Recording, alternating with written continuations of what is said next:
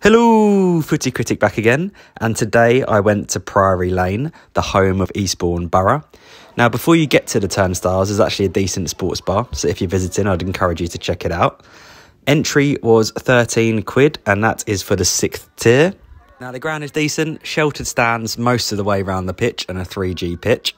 I was worried, as I thought this might have been the bar that was closed, but I found one, and I had Helles on tap, £4 a pint.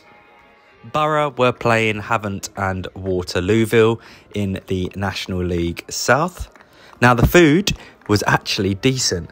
They didn't have your standard shit non-league burger. They had a great selection. I went for a pie. I think it was a veggie pie. It was the last one. I just took it, whatever it was, £4, 6 out of 10. There's a small group of fans, and to their credit, they were really noisy all game throughout the whole 90 minutes, so good on them. This was Havant's second goal. Decent header. Unfortunately, Borough are really poor.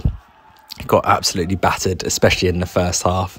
And they didn't create much at all. One of their players got hooked off before half-time. I thought I heard a drum. Drum watch, back again.